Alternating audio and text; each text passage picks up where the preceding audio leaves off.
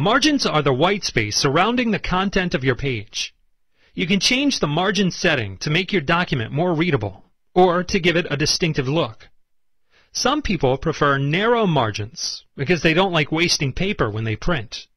And sometimes you need to change margins to allow for different ways of printing and binding your document.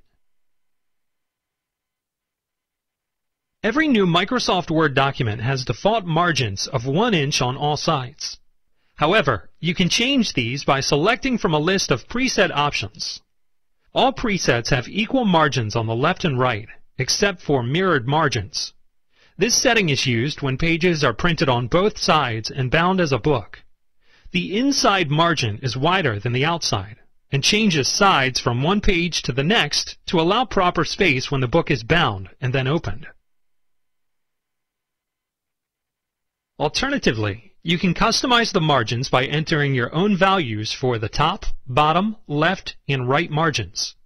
You can also allow for a gutter, which, like the mirrored preset, adds additional space to one side of a page to allow a printing company to add binding materials.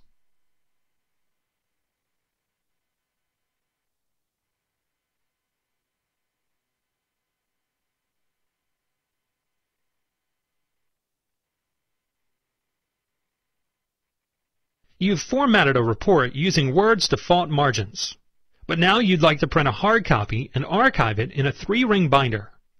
You're going to change the margin settings to allow for the 3-hole punch. Binding a document alters how a person views the pages, so we need to allow for proper white space, which makes the content easier to read. We also need to leave enough space on the printed page to add the binding material. To change the margin settings, we'll need to switch to the Page Layout tab.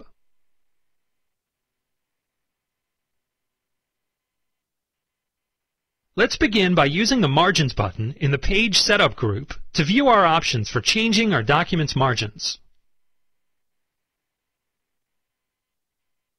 When bound in a book, pages have inside margins, the middle of the book, and outside margins, the edges of the book. We can see that mirrored refers to inside and outside, so let's use that. It's a subtle change, but if we look up at the ruler, we can see the mirrored setting added 1/4 of an inch to each inside margin. On odd pages, it's the left, and on even pages, it's the right. But we think we want to print single-sided pages, so this setting won't work. Let's try changing our margins to accommodate our wishes.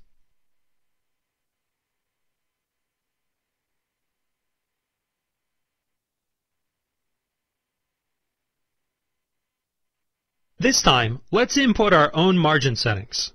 We can do that with the Custom Margins command at the bottom of the menu.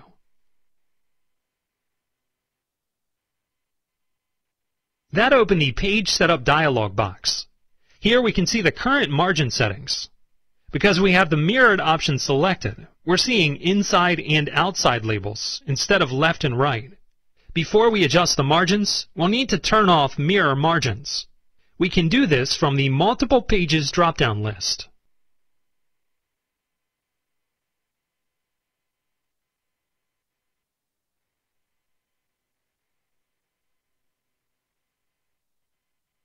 The Multiple Pages list includes settings that vary the layout and margins depending on how you'd like to print and bind the document.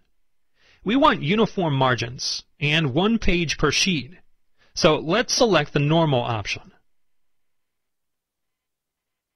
The margin text boxes for inside and outside have changed back to left and right. Let's change the left margin back to 1 inch and then set the gutter to allow for the 3-hole punch.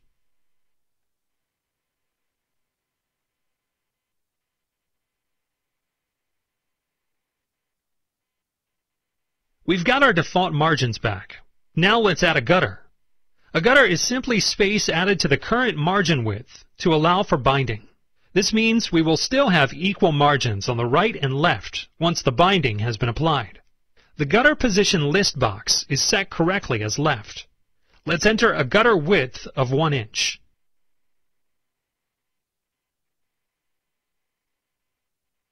To update the preview of what our document will look like once it's printed, we need to confirm our entry in the gutter text box.